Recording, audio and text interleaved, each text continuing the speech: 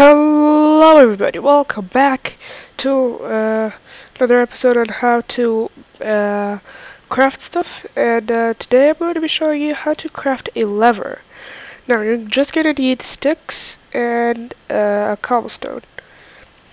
So take your sticks and place it on the middle of the crafting table, and take your cobblestone and place it under it. And there you have a lever. So yeah, and this lever you can use when you have a piston or something with redstone. It's like just a switch. As you can see here, it's a switch.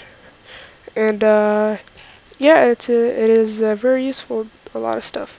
So yeah, that's pretty much it. If you like this video, please leave a like, subscribe, and see you guys in the next one.